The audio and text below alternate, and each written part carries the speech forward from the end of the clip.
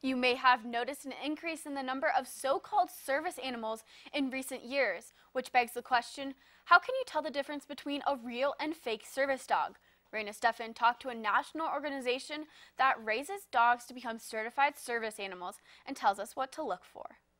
Here in Flagstaff, Karen Sealander will spend 2 years socializing and training Cameron so he can go on for the more advanced service training. And Karen's co-worker at NAU says she likes seeing Cameron in the workplace. As someone who gets to see him from baby to when he graduates, it's neat to see him gain that self-mastery so that he can be a good service dog.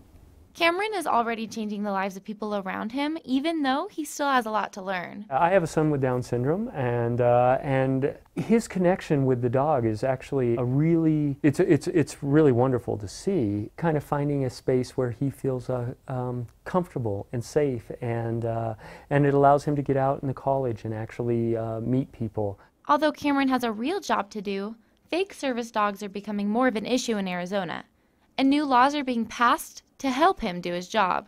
A fake service dog who doesn't have the same responsibilities of a real service dog can cause a blanket nobody's allowed in. But Sealander says there is a way to tell if a service dog is the real thing or a fake. You can buy a cape on the internet that says service dog in training. For me, a real service dog is that one who has a cape that shows very specifically their affiliation.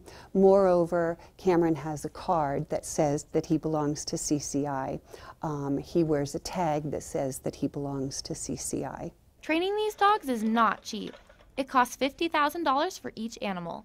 But with help from over 3,000 volunteers annually, CCI is able to give dogs like Cameron true purpose, making the lives of people with disabilities just a bit better. Raina Stefan, NAZ Today. For more information on Canine Companions for Independence, visit cci.org.